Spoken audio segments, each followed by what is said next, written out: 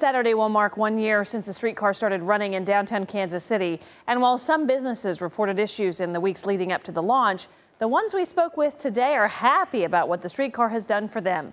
The Now's Ray Daniel explains. In just a few days, the KC Streetcar will be a year old. It's easy to go around. It's fun to do stuff. We always do play dates on there. While Cindy Diner did have some issues when construction began on the streetcar, employee Jessica Lopez says she has noticed a difference. Everything's pretty smooth right now. We're kind of working together.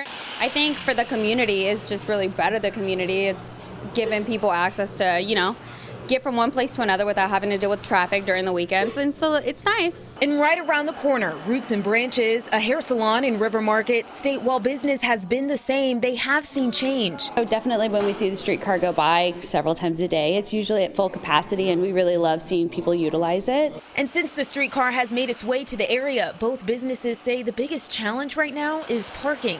Parking has been a little crazy because everyone wants to get jump on the first stop. I think the River Market's probably one of the only large capacity of free parking available for people to hop onto the streetcar. So some of our clients and people that work here have had a problem parking during the day, so I'd like to see more available parking for all of us. While they hope more parking becomes available, they're also excited about the possibility of expansion. Really eager and hopeful that it continues and moves to the Plaza or UMKC and really actually transitions the whole downtown area. For the Now KC, I'm Ray Daniel. And we spoke with KC Streetcar leaders, and they said they're at the very beginning of stages of looking at operational costs and what it would take to expand to UMKC. There's been a lot of talk about that. They're also throwing a birthday celebration for the streetcar. It's this Saturday.